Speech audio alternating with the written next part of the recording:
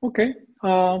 Again, welcome everyone. My name is Adlan Fela. I'm senior analyst with Maravidis LLC, boutique wireless infrastructure analyst firm based here in Miami, Florida.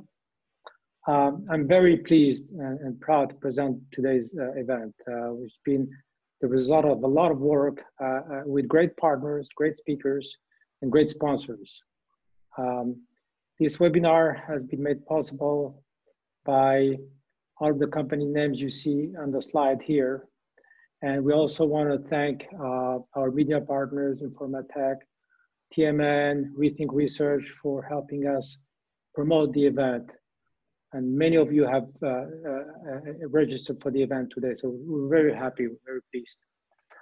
Some housekeeping items here. Like most events online, this event is being recorded. And all the material will be sent to you in the next 24 hours, including the slide deck. This is a long webinar today. We have about 2 hours with a break at the end of the first hour. A 2-minute break just give you a chance to have a glass of water and take a big breath after so much content. The question format will be different this time. I will be asking each presenter a question at the end of their presentations, but we encourage you to submit your questions as we go, as these will be reviewed and answered after the event.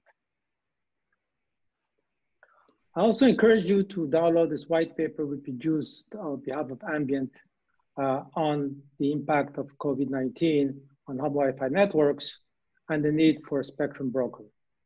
You can use the link here to download this set of white paper.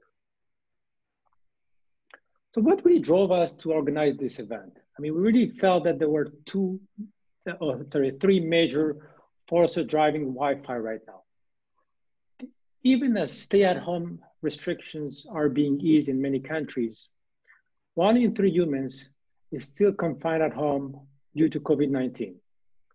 And the internet is being used at scales never seen before.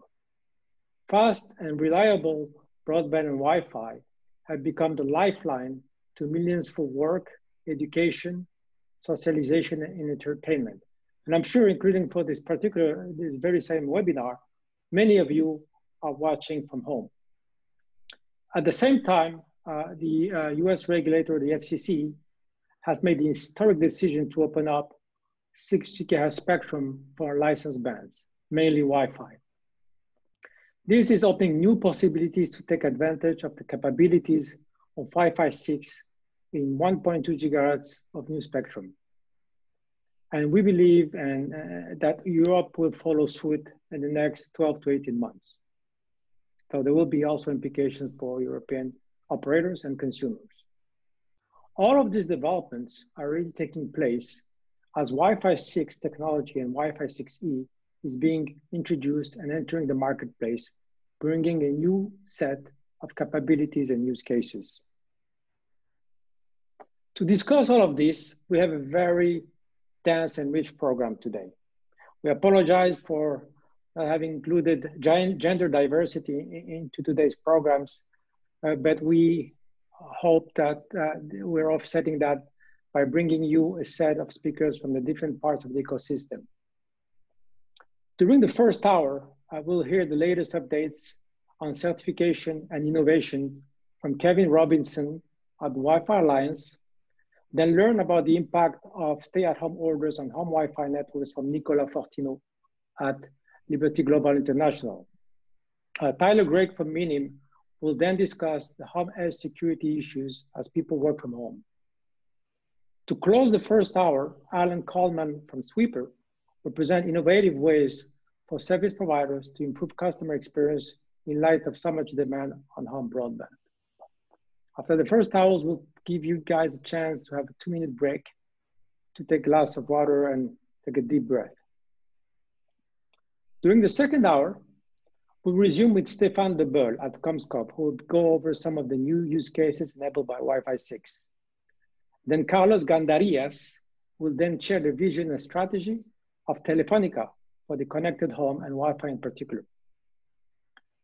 Then Mustafa Ergen from startup Ambient will present a novel approach to manage interference and improve quality of experience.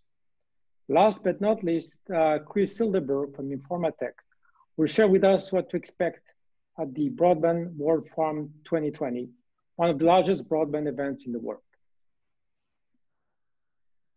So without further ado, I'll leave the stage to Kevin Robinson.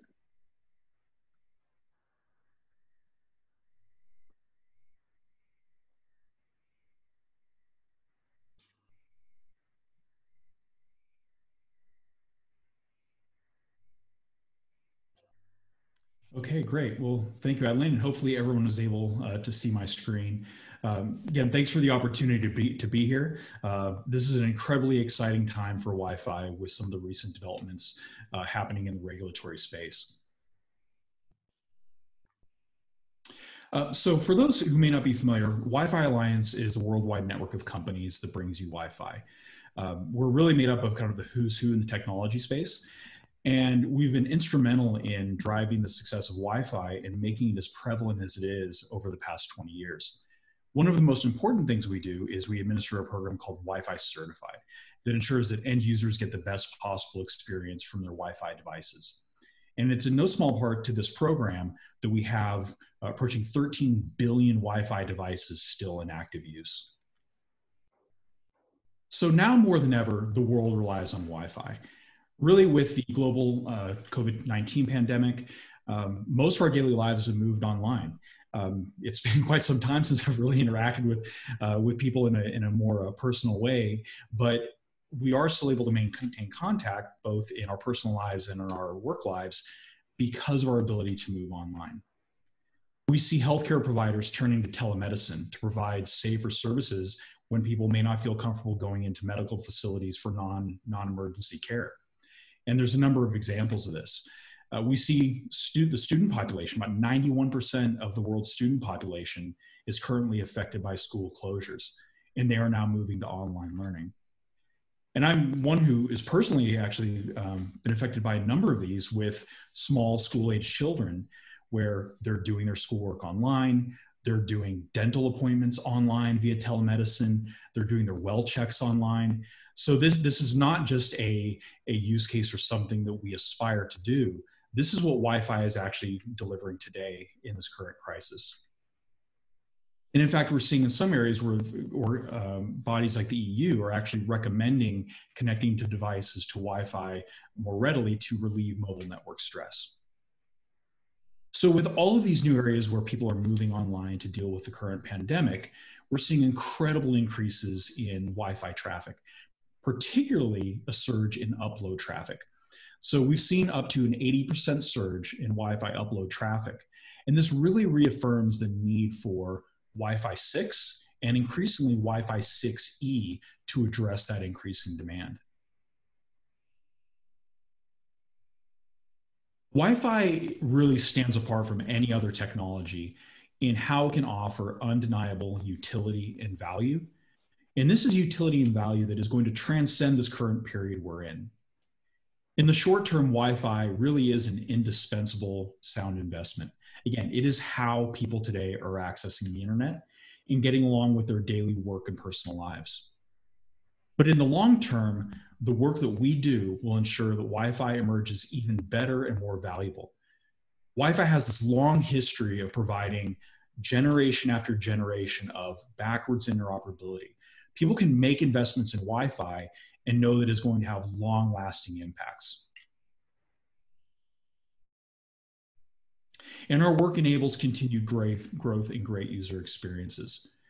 There is really no other way to characterize the recent FCC decision other than truly historic. The FCC's decision paves the way for global availability of 6 gigahertz spectrum. We're already seeing other regulators like Brazilian regulators talking about opening up 6 gigahertz. And Wi-Fi Alliance is doing, along with our members, is doing an incredible amount of work in promoting this in the EU and other geographies worldwide. So if you're not aware, within the United States, we've opened up 1,200 megahertz of spectrum. This is unheard of in terms of opening up unlicensed spectrum. And this isn't where we're likely to stop. Right now, very low power devices are under consideration. These are devices that can operate at very low power outdoors. So think of things like augmented reality headsets or eyeglasses tied to your smartphone as you're moving around out about your daily life. Early estimates are showing that 6 gigahertz will add more than 150 billion US dollars to the US economy alone by 2025. And of course, the impacts are expected to be much greater once you start looking globally. As I said, Wi-Fi Alliance and our members are working continually to gain worldwide access to 6 gigahertz and meet this incredible global demand for data. So how are we preparing for access in 6 gigahertz? So the first thing, if you're not aware, is 6 gigahertz devices are known as Wi-Fi 6E devices. So here we, as an industry, we've actually come up with a specific term to designate these devices that have this important new capability to operate in 6 gigahertz. I know we simplified the brand portfolio with going with Wi-Fi 5 and 6, but 6 gigahertz capability really is monumental, and it's important that the end user knows devices that offer this capability. We're already expecting to see the first access points becoming available in late 2020, so in the fourth quarter of this year. And by the end of 2021, we expect more than 300 million devices in the market. There are some technologies that wish they had 300 million devices shipping at all in a given year. And we will have 300 million in 6 gigahertz alone. So this really speaks to how much the industry is leaning forward on making the most of this opportunity that is being presented to us. Wi-Fi certified 6 is going to be an important element in ensuring a good experience in the 6 gigahertz band. Like all other Wi-Fi devices, Wi-Fi certified is a mark that ensures that devices will work well together, that they meet industry expectations in terms of security. And Wi-Fi certified 6 will have a new option called Wi-Fi 6E that indicates those devices can operate in the band. In an effort to make sure that the industry can capitalize on this opportunity rapidly, Wi-Fi Alliance is expected to launch our certification program for 6 gigahertz in early 2021. Wi-Fi 6E delivers a number of key elements to making long-term enterprise at home scenarios work. And we use that term because really increasingly in this pandemic, enterprises are functioning from our homes. We're getting more spectrum with wider contiguous channels. So going up to where actually more of the default channel width is going to be an 80 megahertz channel. And then the opportunity for up to 7 160 megahertz channels to deliver higher data rates. In 6 gigahertz, we are moving the full complement of features from Wi-Fi 6 into this new frequency band. So all of the great capabilities you get in Wi-Fi 6, like OFDMA, which offers higher efficiency, particularly when dealing with a diverse set of device categories, everything from sensors to smartphones, tablets, etc., but also very, very low latency. So with Wi-Fi 6, in particular in Wi-Fi 6E, you're getting a much more deterministic network experience. We also have multi-user MIMO, which provides increased capacity and concurrent operation. So where high performance is essential to move as much data as possible, you would likely be using multi-user MIMO. In addition, we have target wait time, which brings elements of power saving, allowing devices to sleep longer in between when they transmit. But the other aspect of this that people don't focus on nearly as much is how target wait time adds network determinism. So now you have something approaching scheduled access with Wi-Fi, and you can expect to see this used very broadly going forward. And of course, because we're moving to the 6 gigahertz band, you can expect to see far less interference. And in fact, with Wi-Fi certified devices, only Wi-Fi 6 devices will be able to operate in the 6 gigahertz band. So that's a certification requirement. You're not going to see certified Wi-Fi 4 or Wi-Fi 5 devices operating in this new band, ensuring that we have only the most capable, efficient devices making use of 6 gigahertz. In addition, with 6E and in 6 gigahertz, we are raising network performance. So it's not just a matter of moving Wi-Fi 6 capabilities into the 6 gigahertz band. There's also a number of requirements that apply specifically to the 6 gigahertz band. The first one is we are only moving the highest level of security into the band. Every device operating in 6 gigahertz will, on those 6 gigahertz channels, will be utilizing Wi-Fi certified WPA3. In addition, spectrum management is incredibly important. Things like intelligent steering of devices, fast transitioning from one access point to another. And this is encompassed in the Wi-Fi Alliance program called Wi-Fi Agile Multiband. And all Wi-Fi 6E devices are required to support Agile Multiband so that they provide a good experience of moving from frequency band to frequency band or AP to AP. So Wi-Fi Certified 6 with Wi-Fi 6E is going to bring a number of high quality experiences to the new normal. In fact, I expect you're going to hear about a number of these from the speakers that are following me today. It's going to enable the enterprise at home with high quality video conferencing, Wi-Fi calling with no dropouts, fast file transfers for multiple users simultaneously in the home. Particularly, I have a colleague who has two adults working from home and 2 children going to college full-time from home, all placing demands on that Wi-Fi network. And 6 gigahertz is going to make that easier to achieve. Of course, you can expect to see AR/VR as an emerging use case in the 6 gigahertz band, bringing immersive online learning, gaming, virtual training, or something like building walkthroughs if maybe you're shopping for a home, but you're not able to travel easily. And then finally, 6 gigahertz is going to be absolutely critical for operating in dense environments, providing elements of spectrum management, more determinism, a more deterministic network experience, even in large multifamily complexes. Think of multi-story high-rise condominium complexes. 6 gigahertz will be absolutely essential to a great experience in those environments. So thank you all for your attention. I'm really excited to hear what the other speakers have to bring. And Adeline, I'll go ahead and turn it over to you. Thank you, Kevin. Great presentation. I know you touched a little bit on some of the use cases, but I was curious about, kind of the early ways users will experience Wi-Fi 6 in the home.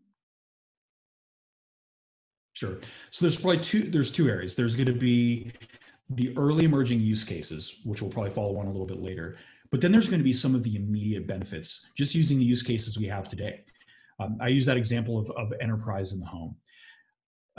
Having capacity for all of this traffic that's moving over Wi-Fi networks is going to be essential.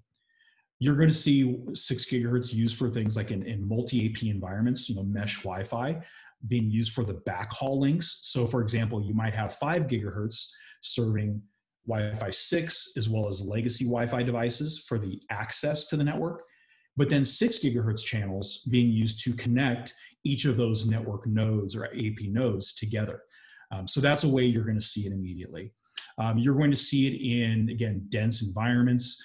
Think about sports arenas, other venues, transportation hubs. 6 gigahertz providing much needed capacity in those environments. And then the final area is, again, more of those emerging use cases. Things like AR, VR that now become truly possible from headsets to small form factor devices like a smartphone because of those very wide channel widths that are now possible with 6 gigahertz. Okay, excellent. Thank you, Kevin. Let's move on as we have excellent presentation. Let's move on next to Nicolas Fortino, Director of Connectivity at Liberty Global International. Good morning, afternoon, everybody. Do you guys hear me okay? We hear you, yes. Perfect.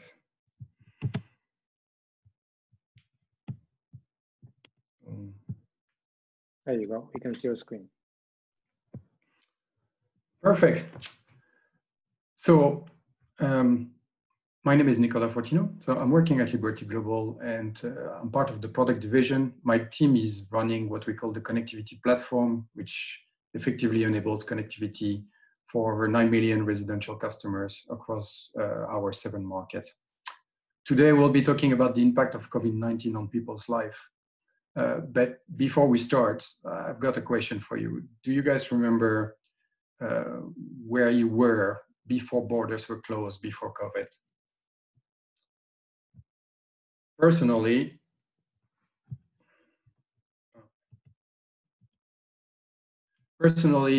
in the early days of March, I was actually enjoying some of the best snow in the world in Canada. And I was in a lodge 150 kilometers away from any human-made construction. And one thing that we didn't have over there was internet. So when I got out of that place, I was 3 flights, 1 ocean away from home and very close not to make it back home without any understanding of what had just happened in Europe. And I must say it was quite a shock. When I finally made it back to the Netherlands, and some of you may recognize the infamous Schiphol airport, which is one of the largest European airports with 71 million customers going through every year. This is basically what I saw.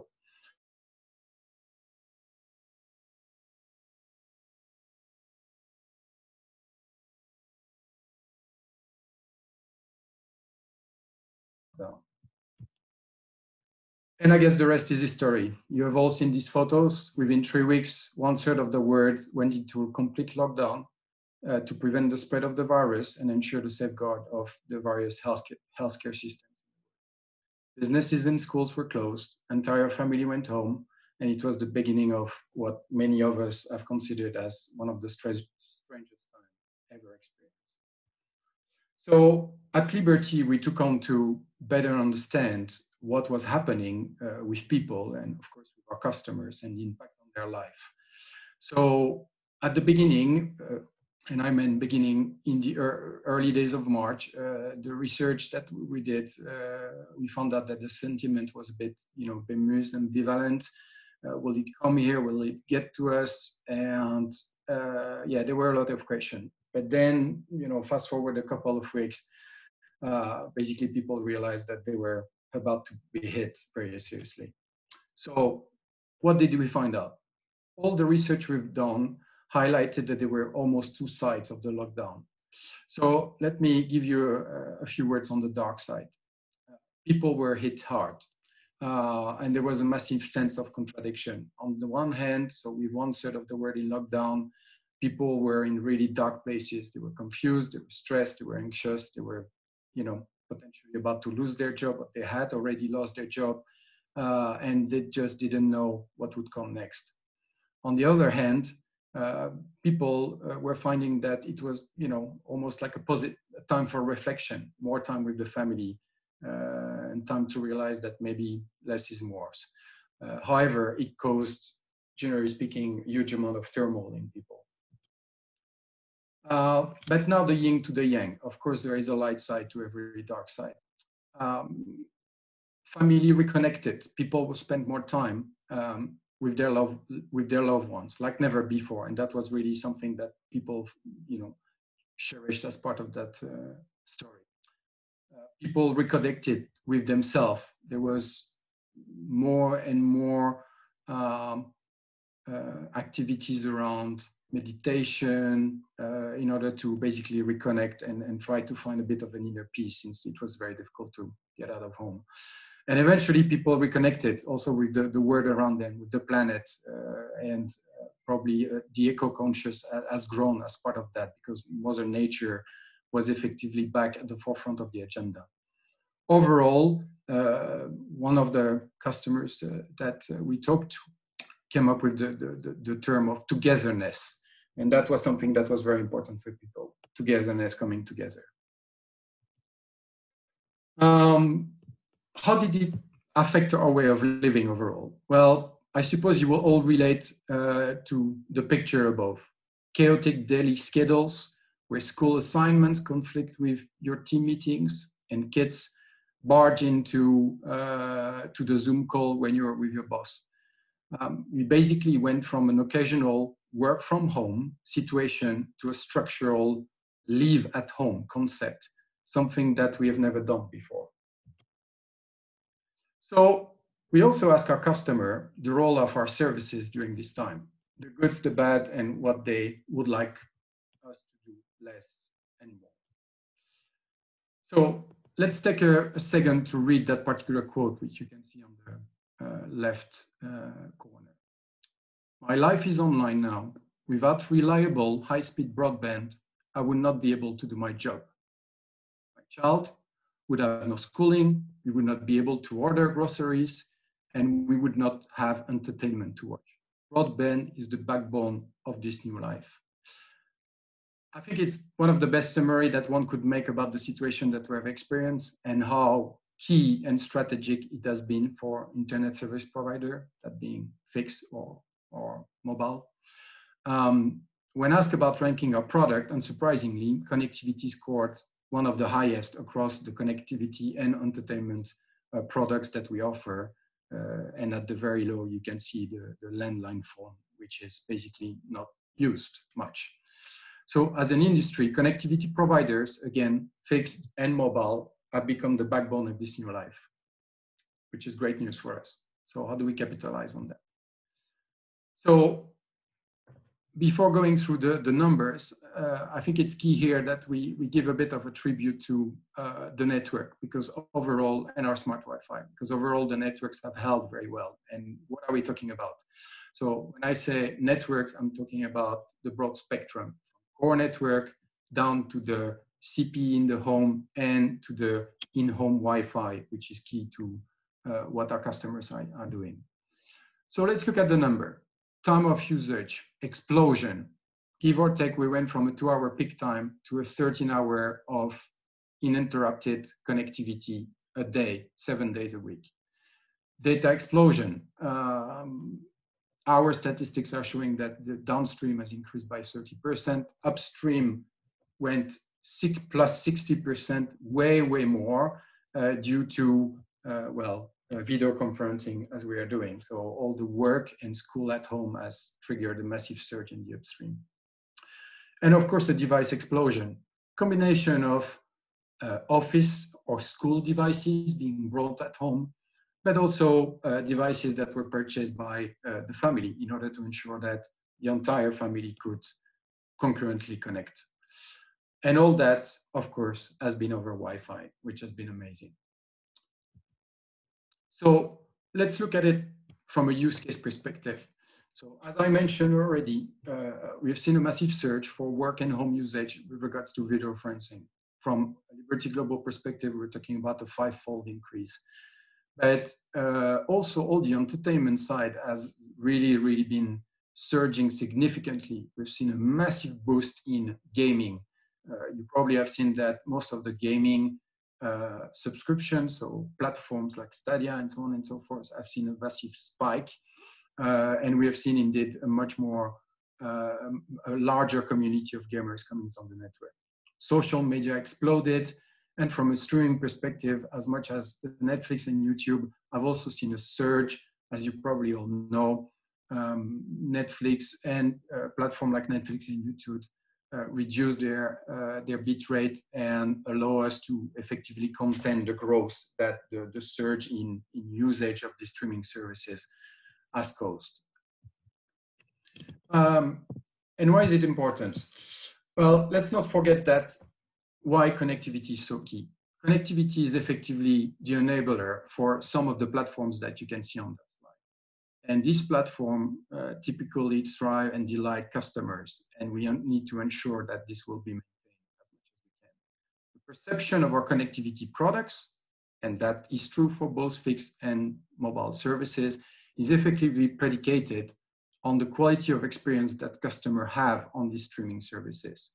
So it is key as an industry that we enable quality of experience, and it is ours to guarantee that we will do so to ensure our own future growth. That's why it is also key for the industry to focus on what matters to end customers, the quality, and not so much the industry problem, the things that you can see on the right-hand side of the screen, which are industry talk, but not really of a concern for our end users. And when we ask customer, the question, what really matters the latest research that we have done was very clear. Reliability of the connectivity service is absolute king, much higher comparatively than our industry talk about absolute speed, the move to 1 gig, the move to 10 gig, the move to a different and better Wi-Fi standard. All these are enabler, but at the end of the day, what we need to focus on is how do we ensure strong reliability to make sure that the rope, which in this case is connectivity, will hold and will be able to deliver a better experience to our end user. And from a Liberty Global perspective, our relentless efforts during this tough time have basically paid off. Overall, we have noticed an increase of our customer satisfaction pretty much across all the markets. And in some cases, we have even seen double-digit increase during that period. Moreover, our upcoming roadmap is also going to bring to all our markets very significant improvement further than what we have already in the field with regards to our in-home connectivity portfolio to make sure that we keep up with this rapidly evolving landscape that COVID has brought upon us. Finally, we ask our customer to comment on the future word. What is the perception of the word within a year time, both from a residential perspective, but also towards corporate business? And what we have seen is similar to the yin and yang that I mentioned before, that their answers were a bit of a balance. There was both of a light and a dark side. However, one thing is unanimous, is the fact that all customers have stated clearly that we will not go back to normal. And a recent research done by Dinata has also highlighted that 75% of people assume that their lives will change forever. So, bottom line, we're not going back to normal. This sudden, pervasive, and paradigm-shifting episode has redefined the rules of how people live. Already, from a business perspective, companies like Twitter have started a new trend, which is basically work from home for life. A recent Bain study is highlighting that customers will be very mindful of the actions that are being taken by the different companies regard to health protocol, pricing, and also reliability. So we need to take the following conclusion. With this crisis will come opportunities, and it is in our power to leverage on these new use cases that are going to help people on this new journey. So as an industry, why don't we help connecting the next billion people and things? Thank you. Thank you, Nicolas. Great presentation, great statistics, great data you shared. I know there are some audio issues. The audience is mentioning that some of the speakers' audio is fading out, so we're trying to resolve that. So just for the speakers to be aware, there have been some audio issues, and we're aware of it. So, Nicolas, one question. You mentioned during your presentation that reliability is key to ensure quality of experience. How do you address this? Well, I think we need to start again from a consumer perspective. So the best support for customer is basically the avoidance of the need to have support at all. So first of all, you typically need to correlate your key customer satisfaction KPI. So different companies are using different standards. At Liberty, we use NPS, there are others, with the few service levers that are actually moving the needle. So what is affecting your NPS? And you need to have a very, very good understanding of that. If you don't, you never know what to fix. Second, we have now got to the stage where we have very significant insights on what's happening across all the products and services. So it is key that you gather end-to-end insights, do real-time monitoring per service. And that require the monitoring to happen per service, which is very different than the standard approach where we were just looking at the bit rates coming and that was it. And third, you need to leverage on the data to identify potential root causes that are affecting end user experience. And from that, generate insights that are going to be distributed, your business user, your support function, et cetera, but also to the end user. Why? Because research that we've done have also highlighted that customers understand that problem occur from time to time. Of course they do. However, they do not accept to be left alone in the dark. So empowering customer with self-serve support that will basically help them to go back to what they expect from a reliability perspective is something that we are looking at the moment. Thank you very much, Nicola. Great presentation. Let's get moving as we're running a little bit late here. Our next speaker is Tyler Gregg from Minim, who's going to address the edge security at the home. Tyler, the floor is yours. All right, thank you. Can everybody see my screen? Yes, we can. Excellent. Thank you, Adelaine, and I've enjoyed listening to the speakers thus far. I think there's certainly some continuity and a lot of common thread between what we're all going to talk about today. So pleasure to be here partaking in this. My name is Tyler Craig. I'm the Vice President of Business Development and Channel Sales at Minim. I spent the last decade working to develop mutually beneficial partnerships and technology. Prior to Minim, I helped lead our solution partner strategy at Dyn, an internet infrastructure company, which was subsequently acquired by Oracle. Today at Minim, I help businesses and service providers to enable and better secure connected homes with Minim's Wi-Fi management and IoT security platform. And today I'm going to talk about the home edge security for remote businesses in this new era that we all find ourselves. A bit of backstory on the company first before we dig into it, really why we exist. We were inspired by the Mirai DDoS attack in 2016, which was an attack that took down about half of the internet for nearly half a day, and involved about 700,000 unsecure, unmanaged IoT devices that were compromised in a very broad, very unsophisticated attack. And our founder realized that with both home devices and broadband speeds growing at exponential levels, it was going to be very easy to do again. So to reach homes, initially, we began working with internet service providers and built a platform to primarily help them save on operational expenses and also to increase their revenues. And as you see there at the bottom, if you haven't already read our report with Maravidas for more detail, we have one from this past November we'd enjoy you to check out. So today we're going to talk about the trends of the remote workforce as we see them and the threats that those trends bring to business continuity. Businesses will expect to have somewhere to turn for these connectivity solutions, and we believe that Minim's Bring Your Own Network solution is an extremely sound strategy to address those needs. So the landscape as we see it shows that now is certainly the time. In March of this year alone, over 16 million new remote workers were created, and it's expected that this trend is going to translate to nearly a third of the global workforce working remotely, at least in some capacity, part-time or full-time, by the end of next year. And it's not just the pandemic. We saw these trends pre-COVID. And outside of COVID, there are certainly drivers such as the cost of a worker in a building, which is pegged at nearly $20,000 a year. So businesses are already looking at the cost of on-site employees. Additionally, surveys say it's what we all want. 99% of us anyway, there's 1% of people that would, according to surveys, still prefer to work in a home, but with 99% of workers surveying said they'd like to continue working remotely, at least part-time, it's pretty compelling evidence that this will be the trend moving forward. But we need tools to be able to do so.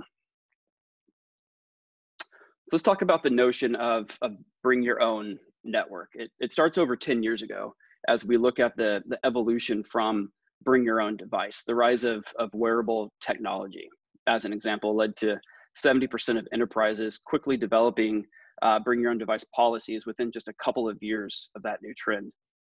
Layered on top of that, the app explosion around 2013 led to enterprise having to further assess that and the data with containerization.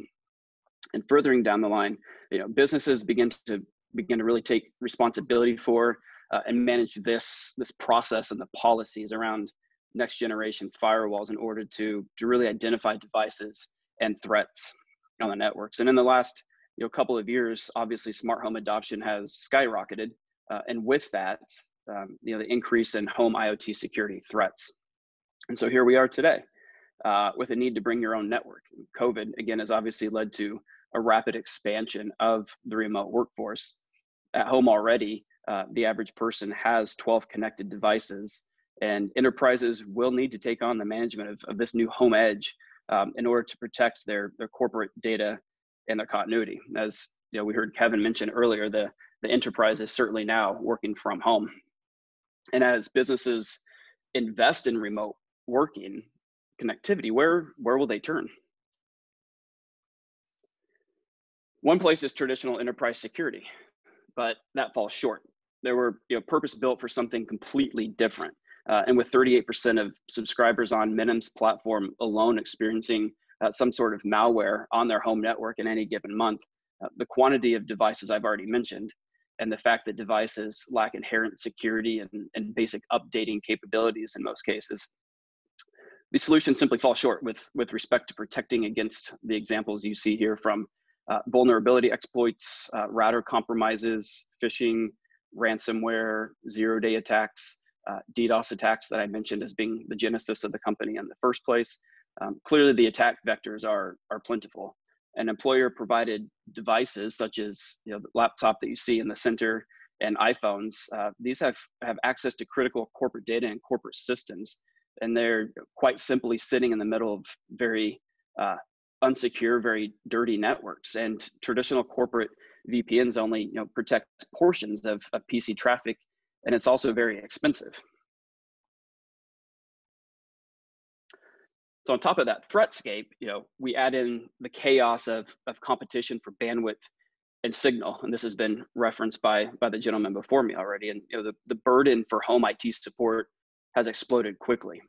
And just thinking about this, at any given home, we have, which is this new corporate network. It's where the enterprise is. You have 1 or 2 professionals video conferencing. We have our children remote schooling with the same technology. I think Kevin mentioned earlier, 91% of the world's school age children have been affected by this. You have them using the same technology. And if your kids are like mine, they've been utilizing these same bandwidth heavy tools for dance lessons, for karate lessons, for virtual recesses, things of that nature. And we haven't even begun to contemplate the other highly consumptive applications like gaming and software downloads, photo uploads, 4K TV. So this duress is causing real harm to productivity and security. And what we're hearing from our customers and partners is that service providers are on the front lines taking the brunt of this. We have a couple of figures. One by NordVPN revealed that global use of its VPN technologies increased by 165% since the middle of March of this year. We know in late March from Verizon that they reported a 9% week over week increase of VPN traffic on their network, with a 52% increase in VPN use over a typical day. So this channel contention for resources has made managing the utilization key. And business IT staff are handling support for performance of work applications, and they're doing so with absolutely no network visibility in most cases to help. And because of that, they're instructing their employees to call their provider, which has led to a 40% increase in call volumes, is what we're hearing from our customers. And this, while they're all trying to rapidly scale and upgrade their networks that certainly weren't designed for this recent influx. In some cases, we're hearing as much as 10x scale they've been trying to achieve over the past couple of months. And there are other remote tools, access tools like LogMeIn, for example, but they provide no visibility into the rest of the network and have minimal or no management tools. And really, the providers have already become, somewhat begrudgingly perhaps, the responsible party for Wi-Fi, even though they don't run the home network. So we feel there's a real opportunity for that service provider to become the operator of that environment, to make their customers successful and secure in their lives. Otherwise, they risk getting cut out of the process entirely, and we're all left with more tools and more managed access points from other providers. And the service provider really can become the responsible party to operate these environments, much as they've become the responsible party for Wi-Fi in general. That's where we come in. Meet Minim. We're an AI-driven managed Wi-Fi and IoT security platform to make insights available to care reps at service providers, to their subscribers and employers in order to enable work-life connectivity. We've talked about the insecure and very unhygienic networks surrounding the employer-provided devices. The notion of securing the integrity of that entire environment from threats such as malware, botnets, lateral attacks, listening attacks, inappropriate content. That's what Minim provides. And by leveraging a Minim-enabled device to manage the network, we can secure against these incoming internet threats while aggregating and streaming the telemetry to our cloud in order to deliver back in a couple of different views. And something that we pride ourselves on is our ability to be adaptable and flexible. So we're able to layer in with other solutions as well. So I mentioned a couple of different views that our technology is delivered to. The first is Edge Extend, basically a web GUI that provides a centralized management to empower businesses to support and secure their remote employees' networks with an extremely high level of visibility. Visibility to things such as device inventory on their networks, the potential vulnerabilities of the devices on those networks, particular privacy settings, network utilization at different levels of granularity. And because of the flexibility of the tool, the audience of this can be as diverse as the care team of the ISP, their business customers, and their subscribers as well. Second view is a mobile app for the local network management and self-healing capabilities that we provide. This empowers employees to view, manage, and secure their own networks. This solves a couple of very important things. It reduces the burden on the IT teams of businesses. It also reduces the support demands of the service providers themselves. As I mentioned earlier, they've seen call volumes increase by 40%. So a couple of different views you see here that's available inside the network to the employee: basic management, its own security component to view the threat scans, to scan the devices on the network to see what vulnerabilities or network intrusions there may be. Very granular levels of parental controls, the ability to control access, white label, whitelist and graylist, blacklist certain URLs. And then of course, diagnostics to ensure the overall performance of the environment. Kind of the way that we think about it is that our connection to the internet has a huge impact on how we operate as a global society. And as referenced earlier, service providers are certainly uniquely positioned to capitalize on their position and be able to help move the support from the call centers and IT teams into the home itself. And when looking at what we've established as the 6 criteria for our solution, which is really the ability to have auto-assisted home Wi-Fi and a simple deployment with integrated home policies, with the notion of a real next-gen IoT firewall, with centralized management and a solution that's just the right size. When you mesh that criteria against other players in the space, such as a Cisco or a Juniper or an Aruba or a Fortinet, you find that Minim provides the right size solution, a comprehensive solution more affordably than any of these others that you see here. And with the average user requiring an investment of over $1,000 per year in many of these solutions, the financial opportunity for the service provider to get more deeply involved is massive. And speaking of financial upside, we're very excited today to announce a bit of foreshadowing. We've reached an agreement with Polaris, who is a leading technology services master agent. And as you can see from their VP of cybersecurity, they realize that the demand for next generation remote work needs solid solutions. And they've chosen to work with us, knowing that we have a visionary and unique approach to solving the work from home security and management problems. And there will be more via a press release in the near future, but we're very excited to be able to announce this and the availability of Minim solution via their stable of thousands of managed service providers. So again, more to come, but something that we're extremely excited about as they recognize the market opportunity for this. So this is where Minim is headed. We're home edge management as a service, and we hope that there are many others who will take the ride with us. And with that, I'd like to thank everybody for their time. We certainly appreciate it. Thank you, Tyler. Great presentation, and certainly security is a big issue, and increasingly so.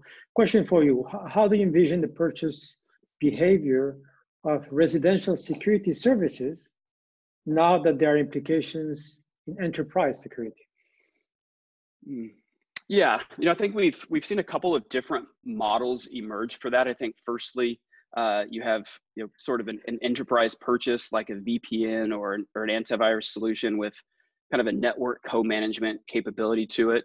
I think you look at something like that, it necessitates kind of a discount by volume and a central management capability for the business. I think that's a primary model that we've seen emerge so far. I think secondly, you think about it as almost an enterprise subsidy for the employee. So think of like a cell phone or like an internet subsidy. So an enterprise subsidy like that, where there's less or no central management and more of a flat fee program. So I think I describe it as those are the two models that we're seeing emerge. Excellent. Thank you again, Tyler. And so our next speaker before at the top of the hour, before our break, is Alan Coleman from Sweeper. And Alan's going to present a very different perspective from everything we heard, more of a business approach to solving and enabling quality of experience. So Alan, the show is yours. Thank you, Adeline. I'll share my screen now. Hopefully you can see that, can you? Yes. Okay, great. Thanks everybody for being here this afternoon. Pleasure to speak with you a little bit about Sweeper and our perspectives on some of the topics that have been covered by previous speakers. It's interesting that as we consider advancements in new protocols, and we've spoken, and Nicholas spoke earlier about the importance of reliability of networks, and indeed a previous speaker also spoke about the shifting trend of us all working from home and the implications on consumption patterns.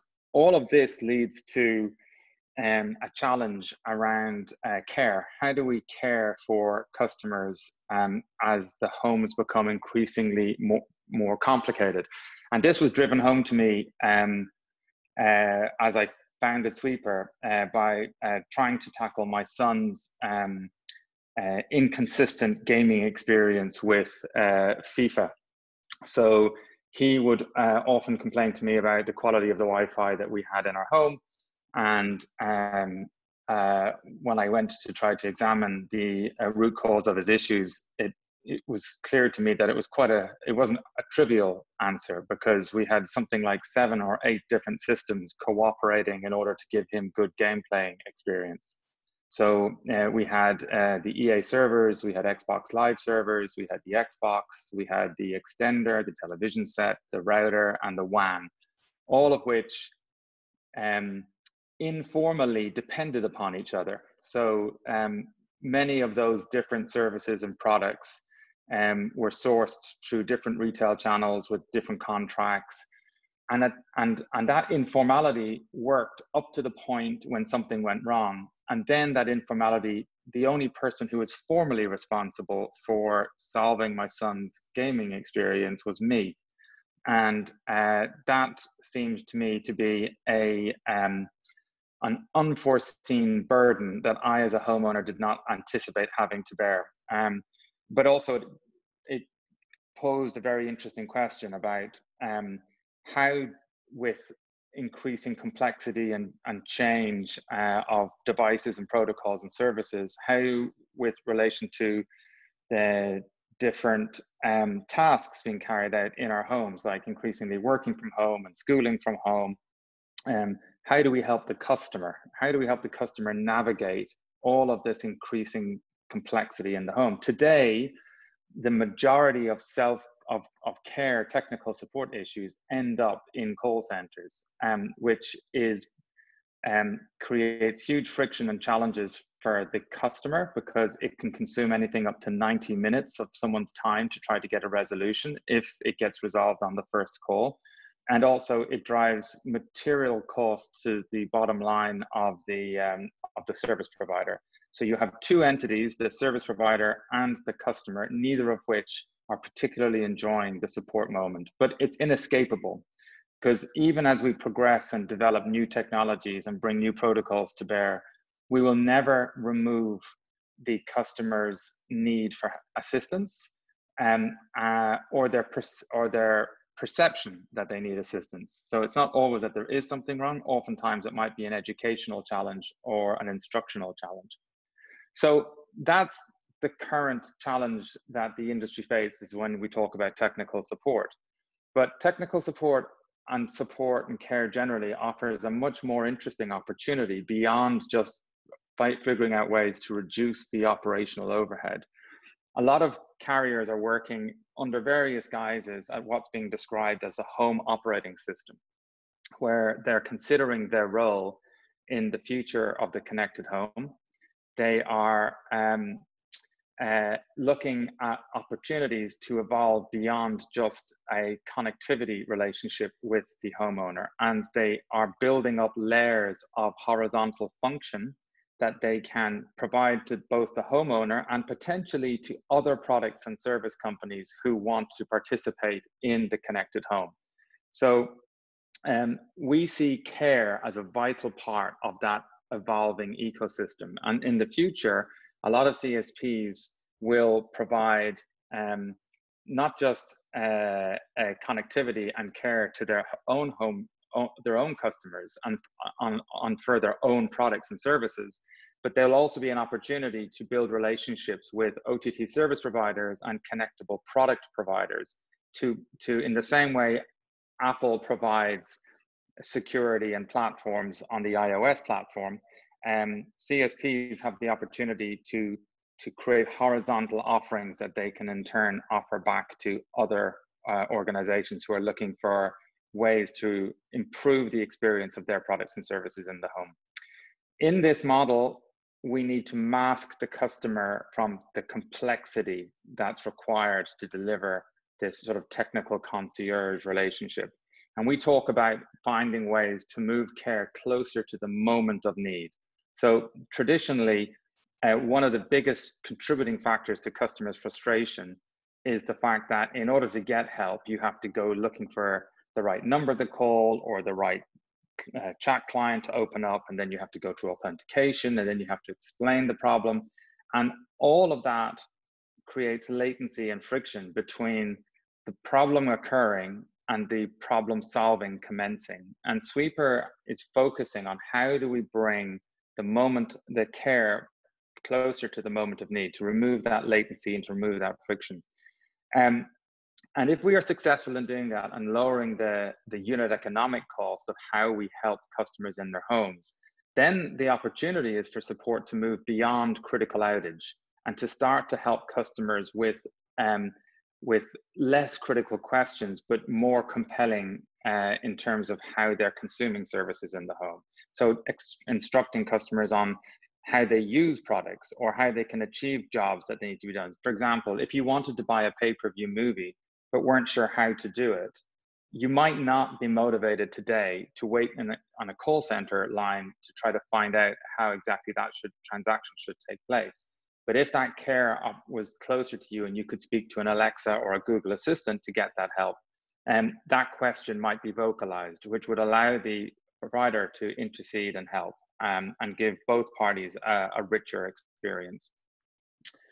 So we develop interactions that are contextually relevant. And let me talk to you what I mean by that.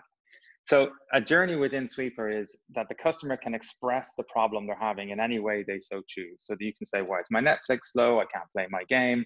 Or you can use, as often happens, some varying degrees of exasperated expletives as you try to describe the issue you have at hand.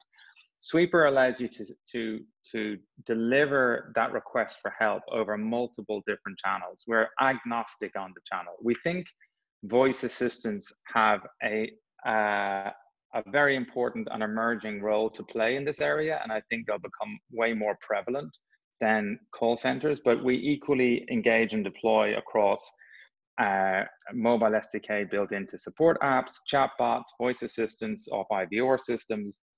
Basically, wherever the customer's request for help is preferred or placed, Sweeper can grab that intent, grab the expression of help that's required. So we use our natural language understanding technology to identify what the root cause is.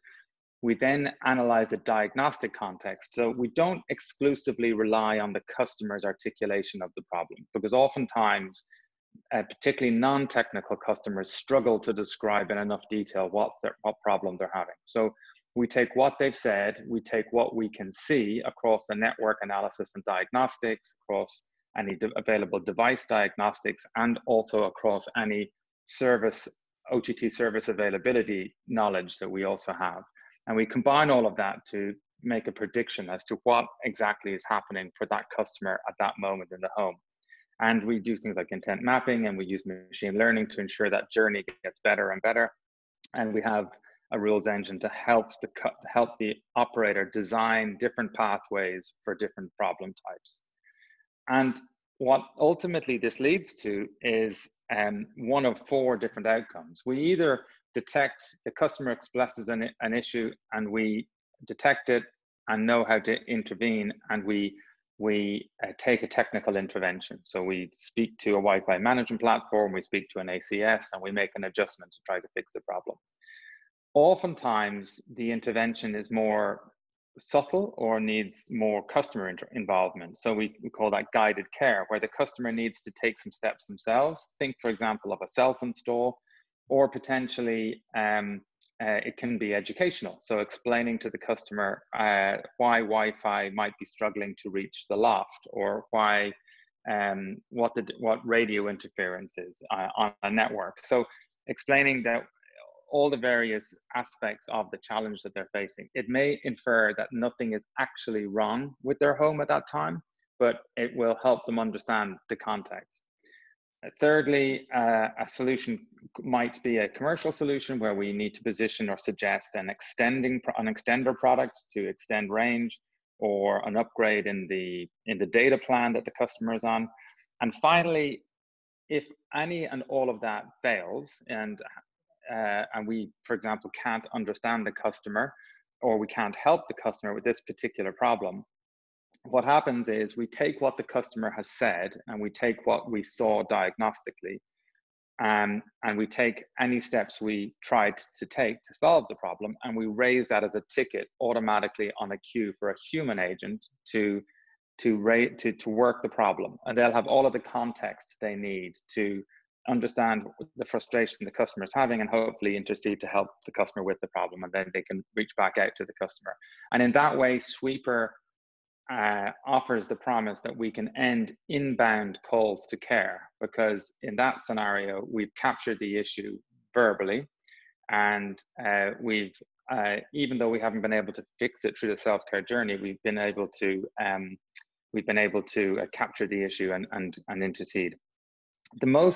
So the diagnostic context is a very important aspect of what we do, but a similarly important and arguably more important aspect is the fact that we do not treat everybody the same.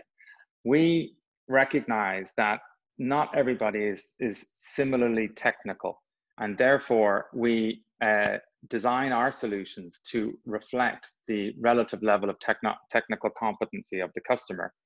So in the way in which we have developed this philosophy, working with our Senior Vice President of Customer Experience, who has a PhD in this area, she developed this idea of confident, optimistic, and avoidant personas, effectively different ways to reflect the relative level of technical confidence a customer has.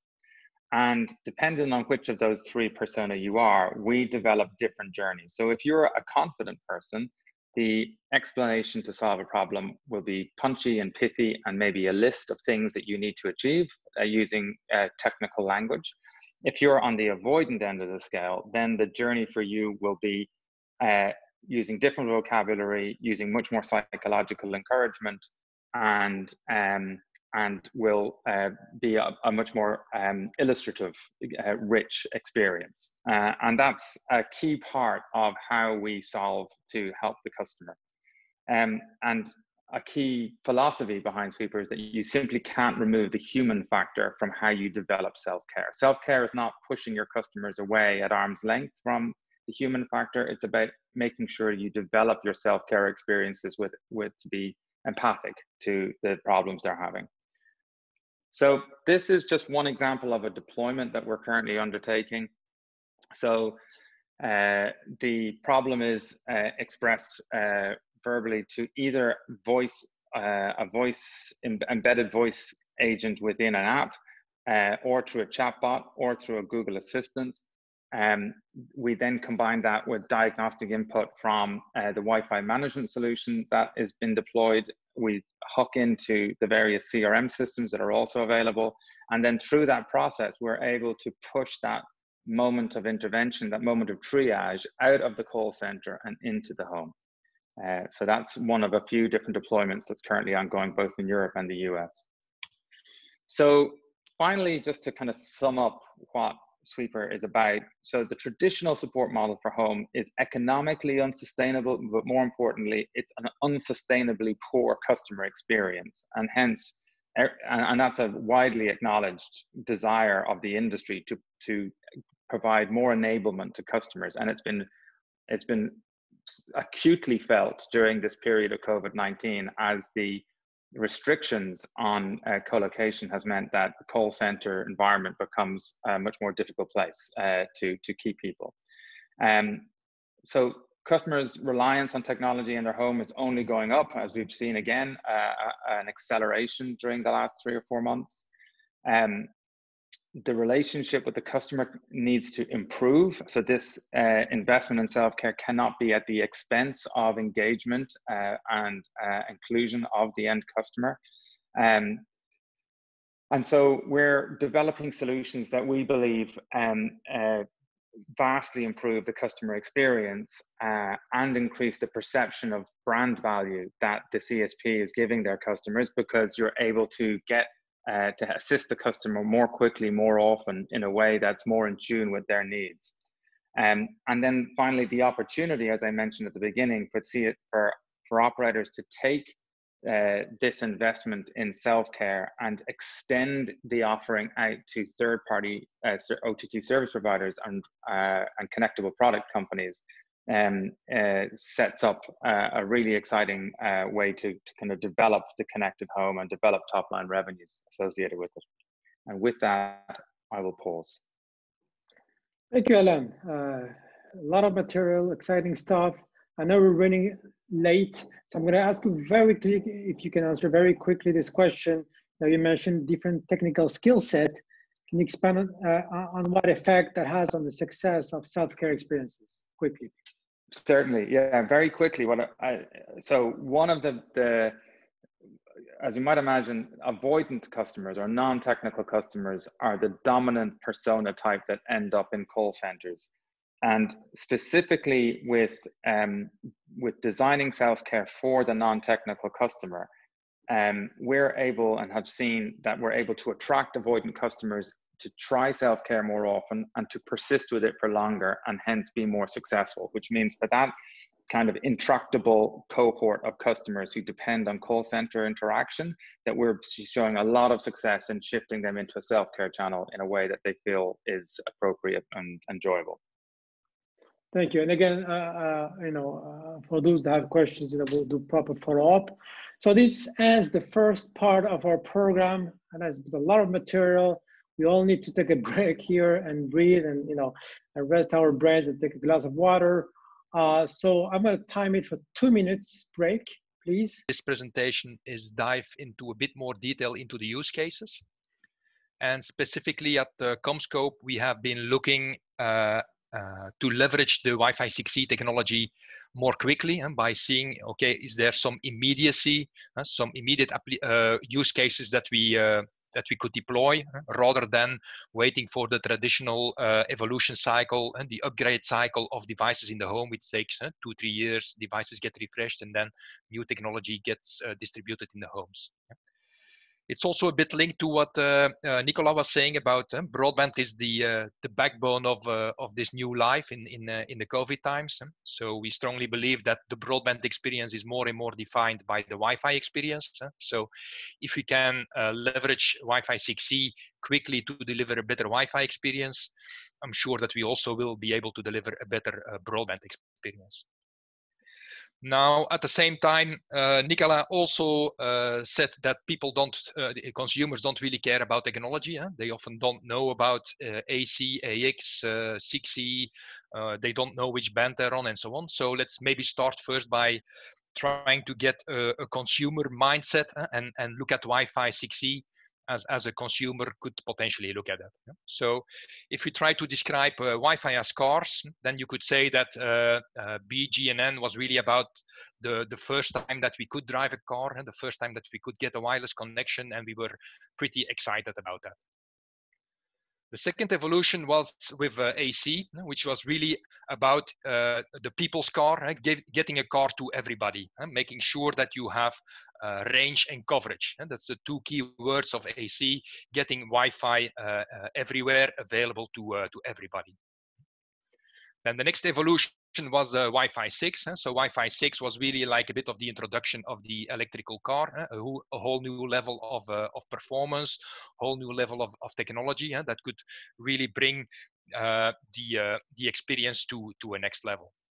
And then finally, if we look at what Wi-Fi 6E is bringing now in terms of cars, you could say that it is almost like a Bugatti Veyron, to everybody. So it brings like 33 to 66 gigabits of Wi-Fi capacity with low latency and in a deterministic way to the people, right?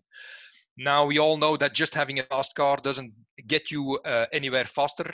So let's maybe extend that analogy a bit and have also look at the roads that these cars have to drive on. Yeah? So if you look at 2.4 gigahertz, basically there we had like 3 non-overlapping channels of 20 megahertz wide. So 3 rather small lanes of traffic where our cars could drive on. Then with 5 gigahertz, the introduction of 5 gigahertz, we really got quite a relief as the 2.4 gigahertz lanes got saturated. We got this 5 gigahertz spectrum that really brought us a lot of new traffic lanes that we could use, and we could even rather than have small lanes, have bigger lanes up to 3 times 160 megahertz lanes. Yeah? Of course, as a side note, this depends a bit on the country that you're in. So in some countries, you might have less spectrum available or less lanes available than in others. But in general, that's more or less the picture. Now, a bit the disadvantage of that is that on these lanes, you still also have the old cars. So also the old cars are still driving over these lanes and could create some traffic jams.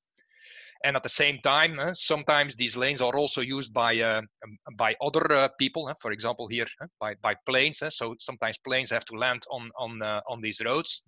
This could be a weather radar or something like that, which basically means that you have to back off and with DFS select another lane and give priority to that other traffic, right? So that all in all, 5 gigahertz gave us quite a good relief for quite some time, and it still delivers, especially in combination with Wi-Fi 6, a very good Wi-Fi experience. But we start to see some saturation in complex environments. In dense environments, we start to see that Wi-Fi is reaching its limits. And there, Wi-Fi 6E really opens up a whole new world of possibilities. So basically, what we are doing is we are again doubling the number of lanes. So now you can have up to 7 lanes of 160 megahertz wide. And what is also nice is that only the new cars can drive on it. So you don't get behind a slow car anymore. So what is also nice is that it's scheduled low latency. So you will have much less collisions, which especially in a crowded environment used to be sometimes challenging in 2.4 and 5 gigahertz. So now with a full scheduled environment with only new cars, you get really a lot of predictability and a guarantee for low latency. Yeah. And then with low power indoor and AFC, also in the future, extra capabilities will be added there. So, and then finally, it doesn't stop there. So the standards are already looking at 320 megahertz channels with ultra high capacity. So creating even a faster lane for even new trucks to transport the data even faster. So what we want to avoid is that we end up with this, so that we have on the one hand a road, but the road goes nowhere, that there is, for example, an access point, but there is no client to connect to, or the other way around. So at CommScope, we are really looking at some immediacy, again, to see, okay, what are there any use cases that we can deploy already now in tandem combination of a client and an access point where we can immediately get benefits of Wi-Fi 6E. So we're doing that in the service provider space, where we are defining use cases for enterprise applications, for outdoor venue and campus. We're doing that in retail. So in the US, we also have a retail offering. So we're doing that also in the retail market. And then we're doing that also in the consumer market, looking for this Wi-Fi solutions, end-to-end type of solutions rather than just a device. So to make it a bit more showable, is basically what we are looking for is an immediate effect where we have on the one hand an access point, on the other hand a client, for example, a smart media device or a set-top box that is immediately leveraging this new 6E capability. So if we, sorry about that. So if we dive into a bit more into the possible applications that are enabled by Wi-Fi 6E, we can then see which bookend applications, which end-to-end applications or solutions could be applicable in the short term. So the first thing that Wi-Fi 6E is bringing us is really low latency. So what are typically low latency applications? So that could be low latency gaming. The importance of this has been stressed already by the previous speakers. Also with the move like Stadia, more and more of a cloud-based gaming, this is becoming more and more important. Also, as service providers are becoming more and more converged operators, doing fixed and mobile together and creating one integrated experience. Also, there are opportunities to have some femtocells, for example, being connected over Wi-Fi for clock-dependent synchronization. And then the last thing for low latency is, of course, the virtual reality, augmented reality headsets, where you really want to have a very good user interaction, and latency is key for that. The next thing that Wi-Fi 6E brings us is relief for potential 5 gigahertz congestion. And there we see a really great opportunity in MDU type of environments. So in apartment type of environments where typically you see now a lot of interference between the different units. So with Wi-Fi 6E, you really have the capacity to give everybody in his own apartment a 160 megahertz channel, just for that apartment. So here you have an example of how you could distribute the 7 available channels across the different apartments. So we believe that's really a great opportunity for 6E to show its benefits. The other use case could be around pseudo wire applications. So basically what we see today quite often is that you have a 2-box type of solution where in a home you have on the one hand the ONT that terminates the broadband connection, and then you have a 3-feet Ethernet cable that connects to your wireless access point. That is then providing the Wi-Fi connectivity. Sometimes this is just one box, but typically the two are deployed closely together somewhere in the corner of the house where the cable enters the home. So one great application for a pseudo-wire type of connectivity is to have the ONT somewhere in the corner of the house and then move the access point somewhere more centrally in the home to be able to provide good coverage through the home with then wireless dedicated link back to the ONT. Yeah. And what we see now is that today this is a wired link. So in today we see that this is often a 1 gigabit Ethernet type of link. But what we see now already in our new, latest gateways, we see our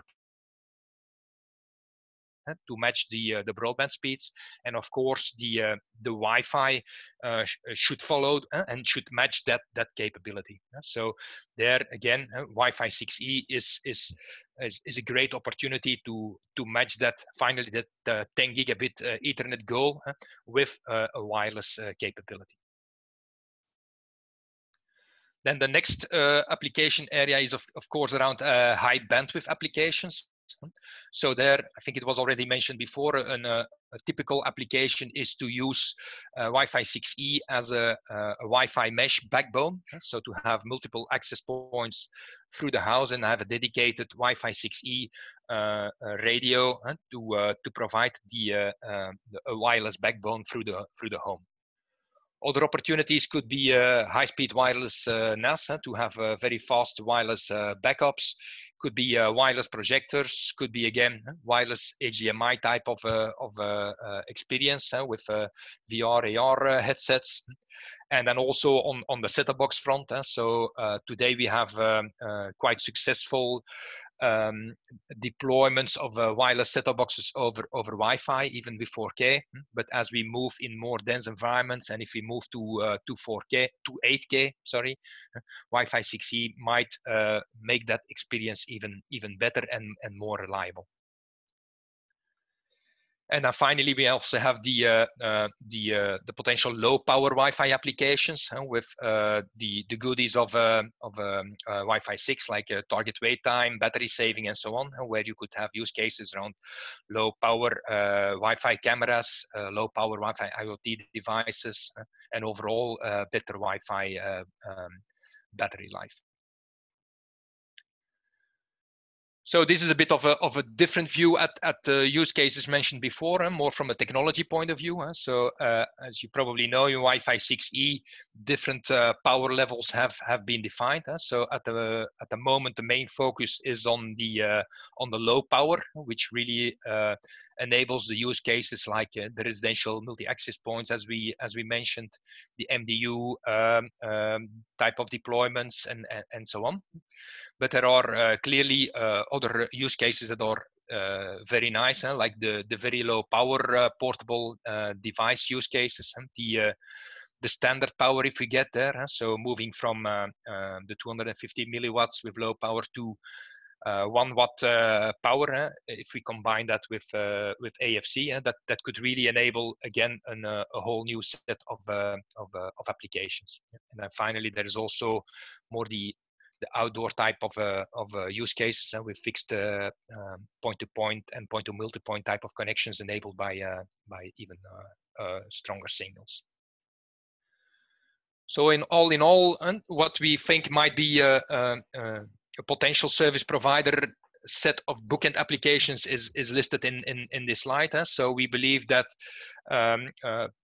people will be looking for a tri-band gateway. So that is providing as well 2.4, 5 gigahertz and 6 gigahertz Wi-Fi support, with the 6 gigahertz being used, for example, for Wi-Fi mesh, to connect tri-band extenders, to provide a dedicated or a high reliable Wi-Fi link to an 8K, 4K set-top box, to provide a wireless link to a femto cell, to provide low latency gaming, and potentially to provide high-speed wireless NAS. So we believe that this bookend type of applications could really create immediacy around Wi-Fi 6E and create really value in the short term for end users.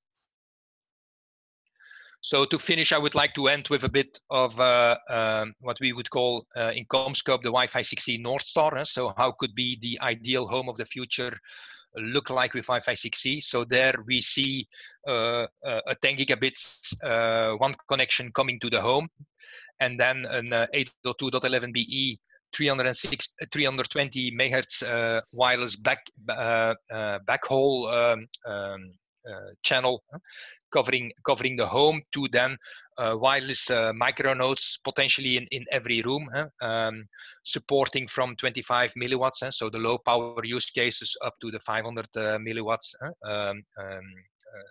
normal. Sorry, Stefan, sorry, can you wrap up, please, because we're running out of time. Thank you. Sure. This is the last slide anyway, Adelaine. Okay, so the last thing is to say, yeah, as CommScope, we are really excited about this Wi-Fi 6E opportunity, and looking forward to help getting that to market.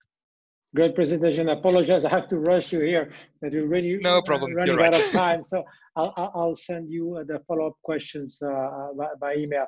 So let's go next to our next speaker, Telefonica, Carlos Gandaria, to discuss Telefonica's Wi-Fi strategy, as well as its own experience with the surge from COVID-19 stay-at-home broadband traffic. Carlos, there you go. We can see your slide. Please unmute yourself. Can you hear me? Yes. Yeah. Go ahead. Okay. Thank you very much. Many of the topics that I'm going to talk has been mentioned in previous speakers, but anyway, let's focus on the presentation. And at this point, I'm going to show you what are the Wi-Fi perspectives at home in Telefonica, and at the latest of the presentation, I want to share with you some important numbers with the lockdown in Spain. Okay, so let's start. Here it is. Let's start with Telefonica. You know that Telefonica is known by the large footprint of fiber deployment. We have the last fiber deployment in Europe, in Latin America as well. You know that we started to deploy fiber many years ago. We started with only 20 megabits per second symmetric, then we increased to 50, 100, 300. Now we are deploying 600 megabits per second symmetric fiber, but that must be supported because the customers has not connected directly to the fiber. The customers connect to the Wi-Fi, so that must be supported by a very good Wi-Fi connectivity. So our global chief technology officer says that we deploy fiber, but we sell Wi-Fi. So Wi-Fi is very, very critical, very important for Telefonica. Right now, at this moment, you know that all the customers use Wi-Fi. It's the key wireless technology for connectivity at home. The speakers have mentioned the importance of Wi-Fi at home. Very important to have a reliable connectivity at home, because the customers claim for full Wi-Fi coverage. The customer claim for good, reliable connectivity of Wi-Fi, regardless of the high number of devices connected at home, regardless of the external interference or of the Wi-Fi that they are using, 2.4 or 5G, they don't know what they are using, but they want to have a reliable Wi-Fi connectivity. That is the most important point for a customer.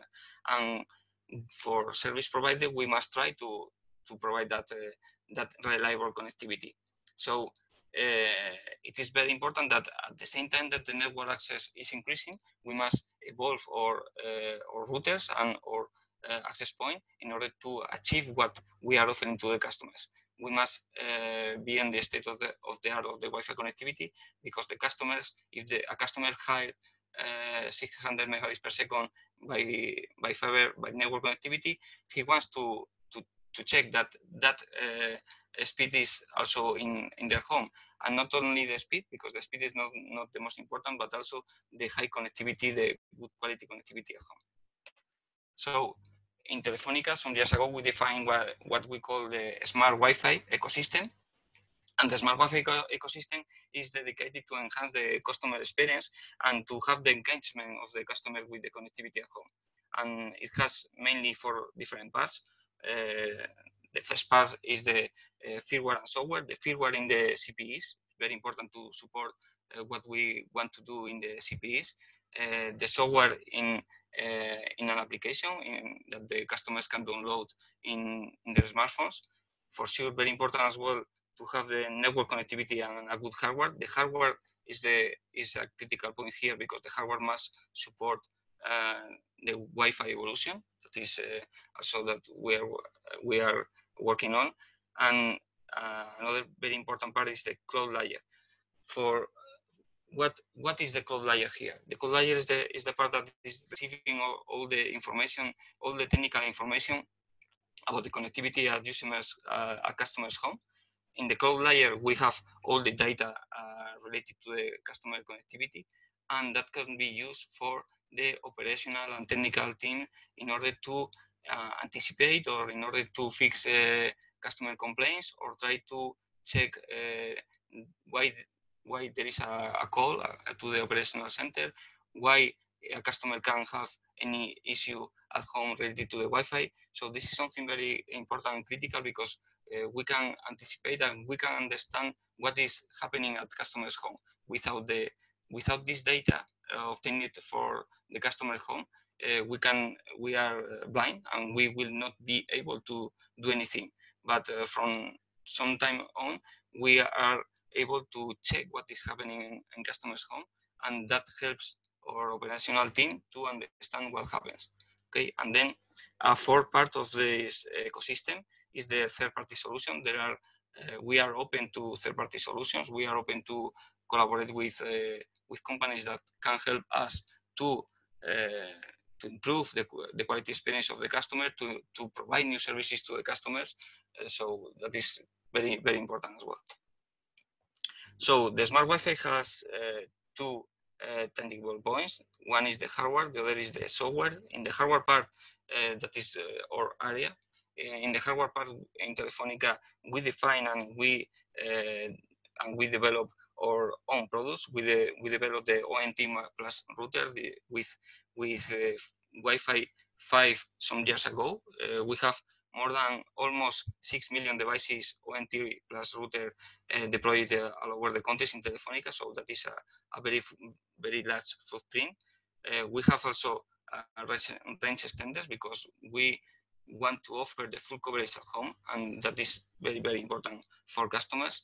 And another important point is that in the hardware, we are able to build what we want to evolve. It means that we also want to provide the band steering, roaming, seamless connectivity to the customer. Okay, that is from the hardware perspective point of view. In the software, we have a continuous evolution of the smart Wi-Fi application. The smart Wi-Fi application allows the customer to check how is the network, the wireless LAN connectivity at home. It can manage the access point. It can create guest network. It can do some kind of diagnosis, basic diagnosis, if the Wi-Fi is interference or if the Wi-Fi is if the device is very far away from the access point. It shows an alarm. So we are trying to improve because the customer must not take care of the Wi-Fi connectivity alone, but he can do some things to understand what is happening at home. So we try to help them in this way. In the evolution of this smart Wi-Fi ecosystem, for sure we are evolving our routers and extenders continuously.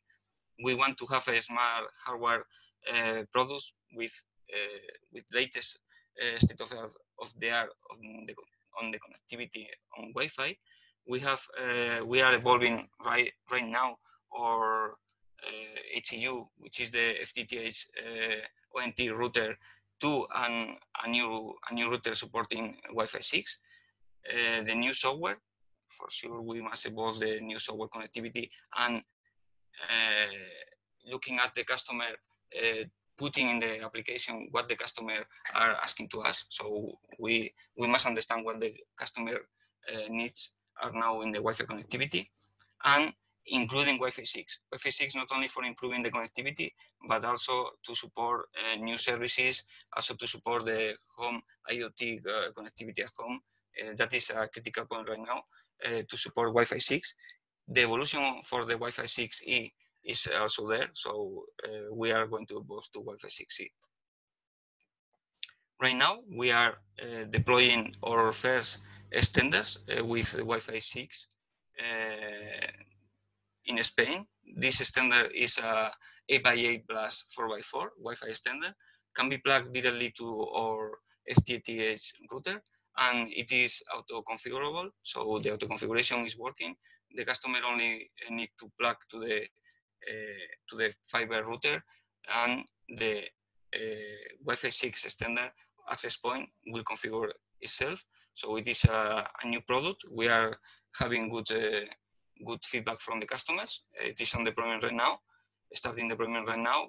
We are evolving our FTTH router as well to support Wi-Fi 6 with 8x8 plus 4x4. And this is also supporting the new XGS PON technology, which will provide up to 10 gigas to the customer. So that is for thinking on the future evolution, it is a totally new product, and we want to launch this year, during this year. And we are extending the user, the smart Wi-Fi application, we are extending this application to allow the user to make the auto installation, because sometimes we think that the customer, if they are aware of the technology, we think that they can manage to do the auto installation at home of the Wi-Fi extender. So this is something that we are working on as well. And for the future evolution at home, the overview of or view of the future evolution at home, one critical point is to support the Wi-Fi 6, because the Wi-Fi 6 is progressively penetrating in the residential market, and there is a great traction of Wi-Fi 6 devices. There are new Wi-Fi 6 devices right now, and we see that there will be increasing a lot during next year.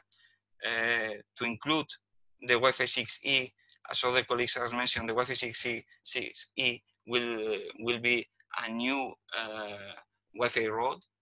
This will bring low latency, high speed, new services, possible Wi-Fi backhaul, possible Wi-Fi connectivity without any cable. So Wi-Fi 6E is coming, and it will be there very soon.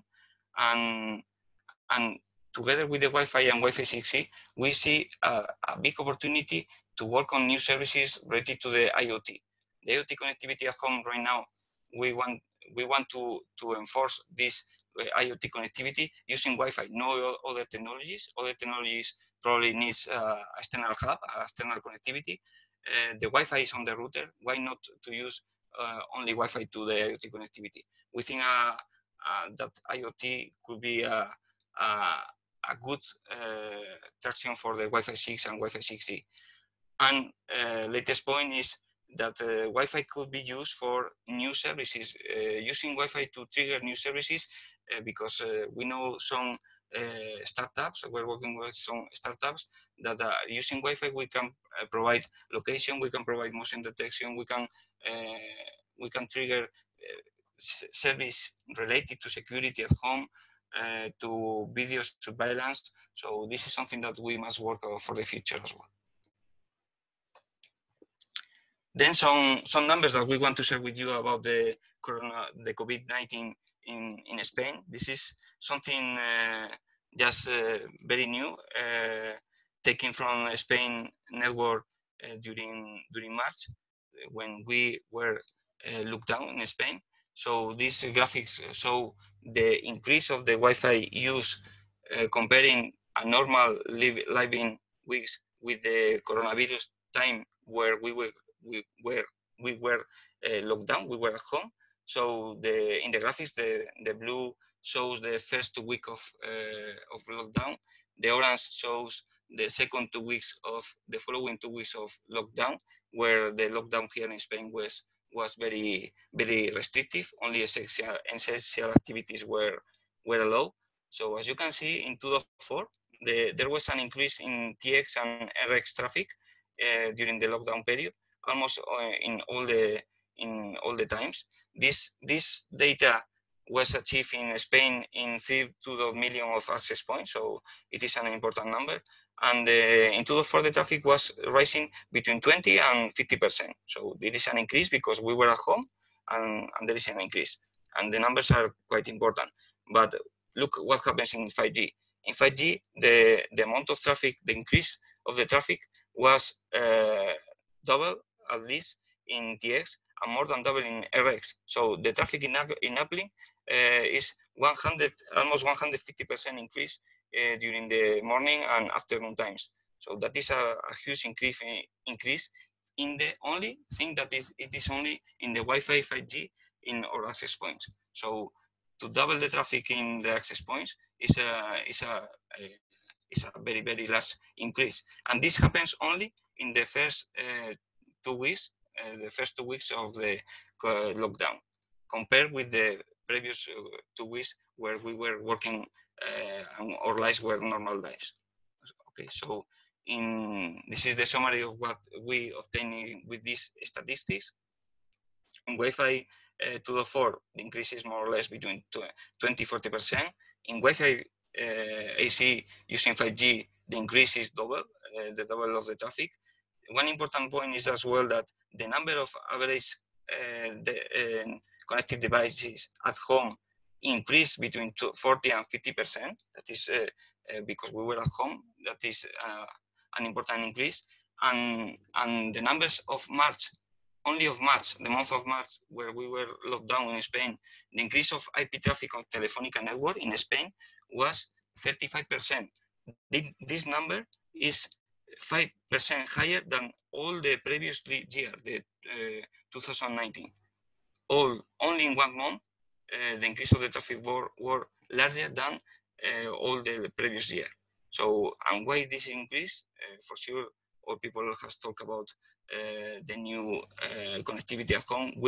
We are social. We need to communicate. We were at home. We have not the possibility of going out. We use video conference. We use the gaming. The video conference increased into months more than all the last year. That is a reality in Spain as well. So we use the online gaming. We use the purchasing online. New services, healthcare as well, remotely healthcare. So all that is reflected in the data that we have seen only during 2 weeks during the lockdown in Spain. So with this data, you can see that the Wi-Fi statistics during lockdown in Spain shows that the Wi-Fi is the key technology right now at home. Is the main connectivity technology at home. And this is critical for us as well. So this is all from my side. Thank you for inviting me to join this meeting, and that's all. Thank you, Carlos. Thank you. Great information about your strategy and data on COVID-19. So we'll leave questions offline because we need, we're approaching the second hour. I would like to move on to our next presenter, Mustafa Ergen from Startup Ambient. Mustafa? Hello, let me share.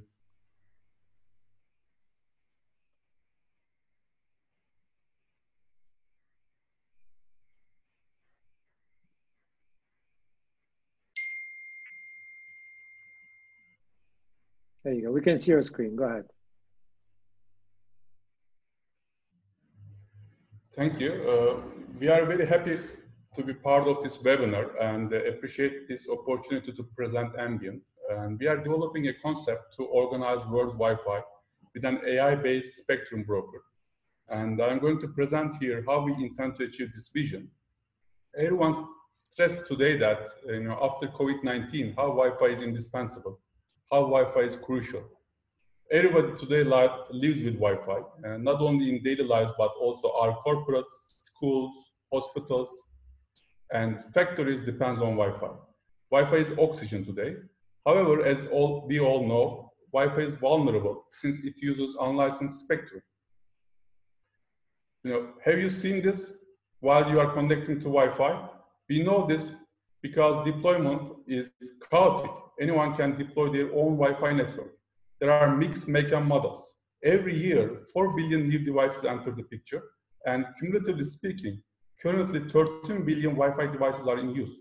So how many Wi-Fi connected devices we had 3 years ago, and how many we will have in near future? The stress on spectrum will severely impact the performance. Although today it works, Wi-Fi performs wastefully, especially in a densely populated, urbanized geographies in multi-story buildings. This not only hurts me as an individual user, but also the entire business community and overall economy. 1 second delay can cause $1 billion loss for an e-commerce company. How does it hurt? When we see this, we suffer from the interference problem, commonly known as neighbor interference. Paying for fiber or expensive modems will not solve this problem for us. The only way to solve this is by collaboratively orchestrating the spectrum, and that is what we do. We started with the groundwork developed in UC Berkeley and started to develop our product with seed funding. And our solution is recognized by the key industry platforms for the past 1 year. Lately, we are accepted to prestigious European Innovation Council's Accelerator Program. And our team involves known people from wireless industry and academia. And we already have 3 customers, and a few more pilots are in queue as well. Now, let me give a little technical detail about how Wi-Fi works. There is mixed deployment, and Wi-Fi is designed in a distributed decision-making, and backward compatibility is a must, which means that any new Wi-Fi generation device has to work with the older generation ones. Regardless of how much you pay for the fiber internet or high-end router, if your neighbor is sharing the same channel with you, total capacity is bounded by the lowest modem capacity. For instance, think of this as a brand new Ferrari or Bugatti for Stefan. In a heterogeneous and heavy traffic, it has to wait for the slow-moving car in the intersection. So what we do, we get rid of the intersections. How do we do it? We ensure smart channel allocation. This needs to be done collaboratively.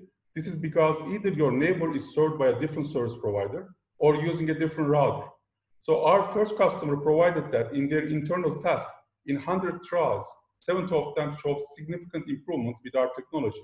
In an improvement, they could reach 156% speed increase. As we know, Wi-Fi spectrum is a scarce commodity. Wi-Fi industry so far focused on selling more chipsets and more boxes, and this made Wi-Fi successful. It dropped the prices. Number of devices grew exponentially, but available spectrum didn't. In 1999, we started with 70 megahertz in 2.4 gigahertz. 10 years later, we added 500 megahertz in 5 gigahertz. 10 years later, we could only double it to 1.2 gigahertz with the recent 6 gigahertz allocation. It looks like we are increasing the channels. However, apps are requiring more bandwidth too. So available non-overlapping channels are still limited, from 3 to 6, 6 to 7 in every 10 years. Further, it gets more complicated since we will have a small network in every home because we will have 1 box in every room. So radio frequency management is a must, and that's what we are doing. Ultimately, we want to introduce application-aware channel allocation. For example, you are watching a Netflix movie or you are using a collaborative application, we should assign an interference-free channel to that user and distribute the rest of the neighbors to other channels. This is a rational way to maintain Wi-Fi quality in the future. To do this, you have to be device-centric and agnostic to any service provider, any make and model. And this is basically pushing the Ferrari to the highway. How we do it?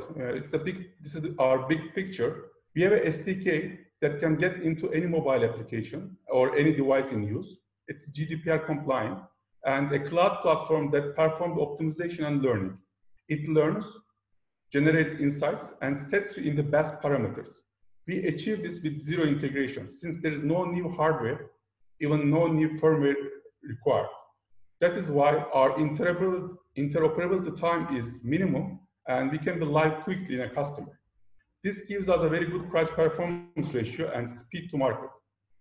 Our spectrum optimization algorithm is dynamic and very agile. Why this mechanism needs to be agile in the beginning?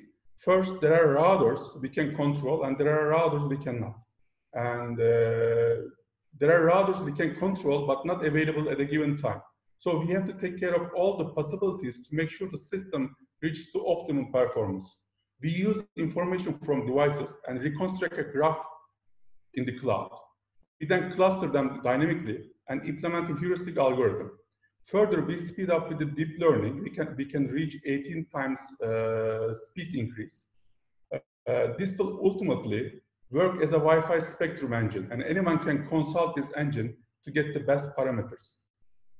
Further, we provide a console for everybody to do this first troubleshoot. This console processes the aggregated information from your devices. It monitors many parameters, including signal strength, speed test, link speed, and we process, and per customer, we provide a value. So a customer could be a home, a hotel, a shopping mall, ISP, or an OTT. So what do? First, we check whether this is a Wi-Fi problem or not. We make sure from client side that transport path is smoothly flowing. Any backbone problem, for instance, can create huge wave of customer complaints. We collaboratively detect and report back. So this is a 6-day aggregated map of one ISP customer we have. Further, we then process all subscribers' data and give personalized recommendations. We give recommendation about current session. We give recommendation about the placement of the CPE, or we can talk about the coverage or any legacy device in the network. We provide a customer-specific dashboard, and this dashboard is provided as an API to customer CRM. Also, as a network owner, you can predict what will happen next. What will your network look like tomorrow or 1 week before now? So that's why we built a scalable engine to serve this purpose. I'll give some customer examples. Turknet was one of our first customer, and they would like to automate their call center process. And we provide a self-cure mechanism, and we quickly become live in Turknet. And we also started to predict, according to Wi-Fi quality of their customers, whether that customer will likely to file a complaint or not. Millericom was another customer, and they would like to know more about the Wi-Fi experience and to shorten the call durations of the call center, as well as to resolve the customer complaints quickly. So we become live there quickly as well by integrating our SDK into their application. Lately, we are live in Vodafone. Vodafone has more than 22 million mobile subscribers and 1 million fixed subscribers. Both of them are using one application. And they would like to improve the value proposition of the Vodafone app. And we are integrated to that app. And now their fixed broadband subscriber has a tool to improve and optimize their Wi-Fi. And their mobile subscriber can monitor their Wi-Fi as well, and then they can switch to Vodafone if they don't like their current provider. Overall, our subscriber base reached to millions from 1,000 in 3 months and keep growing. For instance, if you look at this problem from the CP perspective, it will take years to get into one operator. In the enterprise front, we have more insights and optimization. Our value proposition in mesh-equipped homes or enterprise Wi-Fi installed hotels or shopping malls is also available, and because we could provide user-level heat maps and perform not only channel allocation, but also position verification, steering recommendation, and even power allocation recommendation to Wi-Fi owners. More importantly, it's very easy to integrate. We provide a document to your app developer, and the system becomes live, and then you can select which functions to use and when to use them. We also address end-to-end experience for an ISP. A call center agent can trigger installation, monitoring and troubleshooting of Wi-Fi, and trigger maintenance from the same console. They save time, money, and can do everything in one screen. We first tested the product market fit in a home market. Now we have 5 pilots in the enterprise market, and we are getting ready for 6 GHz to do band and channel allocation, and in discussion with 5 OTT players. We think our method can scale to be the spectrum broker, not only for Wi-Fi, but also 5G private. Managing spectrum is controlling the neck of the communication. When you orchestrate from this point, we can trigger a consolidation and cost reduction easily. And our biggest opportunity in terms of scaling is our correct positioning at day one. And being mobile-centric and being collaborative and having a zero integration functionality can really make us scale this product easily. I'd like to wrap up here and looking forward to your questions. Also, when you see a Ferrari in green light, remember ambient. Thank you, Mustafa, for delivering this presentation at Wi-Fi 6 speeds. You know, before, and I appreciate Chris' patience here. Very, very quickly, a question. Can you explain the integration process? As I try to mention, we have a zero integration functionality. We provide a piece of document to application of the owner of the customer, and then they integrate our libraries into the existing application. So this could be a mobile application, Android, iOS. This could be smart TV application or Alexa, you know, home, Google Home type of devices. So overall, what we want to do, what we want to know is, you know, as we know, Wi-Fi quality is, you know, known unknown. You know, we know what could happen in Wi-Fi experience, but what we don't know what is really happening in there. So we can serve one Wi-Fi point from multiple angles, from the tablet, mobile application, TV, and smart home device, so that we can really understand what's going on in the Wi-Fi channels. So in that perspective, you know, we support Android and iOS operating systems, and we can get into any client-side application easily. That's great. Thank you. Thank you again. Chris, thanks for your patience. You know, I know a lot of the audience wants to know what to expect at the next Broadband World Forum event. So stage is yours. And after that, we'll wrap up. Thank you.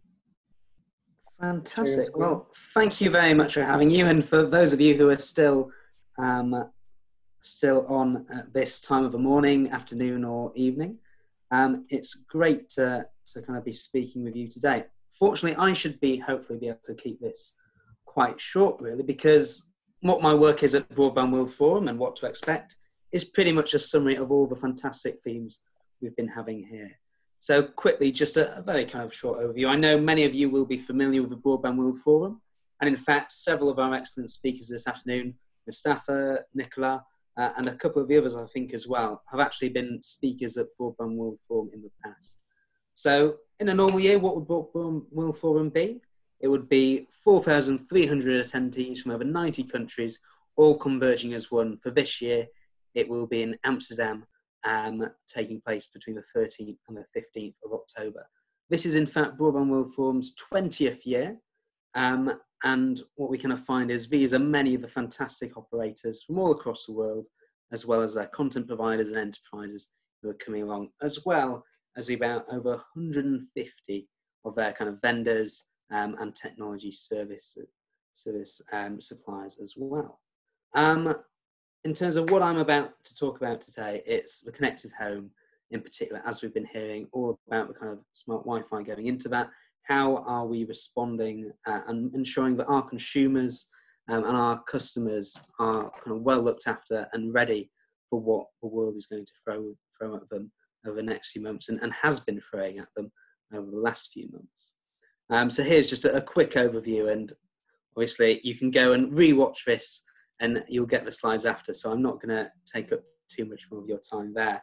I think the main thing to notice, though, is this last bit, this Connected Home Summit. So the last couple of years, we've had the Connected Home as an integral part of our content, particularly as one of our premium tracks of the show. But when we were looking forward to 2020, even before COVID-19 became a major issue for the industry and for everyone around the world, we were thinking that for Broadband World Forum's 20th anniversary, we really need to take it up a level.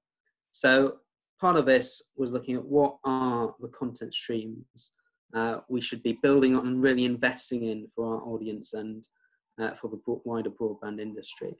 And it came to us that it's about the application focus. So lots of the applications which we've been talking about or will be thinking about in the smart home, they're really enabled by Wi-Fi 6, by the kind of advanced ways of optimizing and measuring the customer experience, and also bring them new experiences and services. So I'd like to pose a quick question for you guys now to think about. Don't worry about answering, we don't quite have time for that. But think about and perhaps reach out to me after this with your answers. But the first question is, how smart a home do you personally have now? Think about this. We had a speaker at last year's show who we asked him about, do you have a full fibre connection? And he told us, you know, I've been working in laying fibre in the ground in broadband connectivity for 18 years. I only just got a full fibre connection 2 weeks before this conference began. So guys, so we're talking about a smart home, we're talking about a connected home. How smart is your home right now? And the next kind of thing I want you to think about is, how smart a home do you have and do you want to provide for your customers and your customers' customers next year? Because this is the kind of place that we're going to be going on to talk about there. So how are we looking at the connected home for 2020 at Broadband World Forum? We break it down into the connected home. This is where we think more about things like Wi-Fi 6. How are we kind of bringing together visibility into the home network? How are we managing that connectivity? How are we kind of achieving that seamless experience, which customers, consumers, they're all wanting and expecting more, as we heard with Sweeper's presentation, with Minims. They also want that safe experience as well. Thinking about what are the operator device strategies, how are they having to think about, as Stefan said with Comscope, about what are the devices they're putting in and they're building into what they're offering in their home package. And we're also bringing in new people into this. So we're actually bringing in device operators to talk about how are they adjusting their strategies to be able to offer an interlink with the great amounts of connectivity we're having to offer and expecting to offer around our homes. The second side is that smart home. This is looking more at the kind of, what is the value proposition to customers and consumers? What is the way that consumers are actually finding and engaging with these new services which we're running? And then in terms of those services, no telco can do it all. It's all going to be about the kind of partnerships you can make with OTTs. That's been a massive trend just in the last 3 months. Thinking about how are we kind of looking at the services like Netflix, Disney Plus, Amazon Prime, how they've been a great kind of winner out of people being locked at home. But also the new side of partnerships, the enterprise engagement. How do you have to actually deal and advance those services further and faster than you've ever had to do before? And what's really kind of driving this new service landscape around offering a seamless experience across a vast range of services, which you have to be able to segment more. In Alan's presentation, you kind of saw that idea of the son, he's got his gaming thing, he's wanting to do that. Obviously, you've got Alan himself having to work alongside. And actually, the segmentation you have to do is no longer just about a particular family, a particular household. It's right down to the individual. So how are operators, how are their service partners pairing and really being able to offer that level of customization to their clients? Now, that's all for me. Hopefully that's been a quick enough wrap up and you've had plenty of time, but please do send across your kind of answers to that kind of thinking about how smart is your home and how smart is the home you actually want to provide. Now, obviously, a physical event like Broadband World Forum. Thank you, Chris. Super excited about your event. Looks like it's going to be a very interesting one. And I believe by then, Europe will be open for business again for travelers. Well, I want to thank everyone, all the speakers, and of course the audience for sticking around for 2 hours. It's been a pretty amazing event. Really happy about the content. And again, the event is being recorded and the slide deck and everything will be available in the next 24 hours. Thanks again to everyone and have a good rest of your days. Thank you again. Thank you.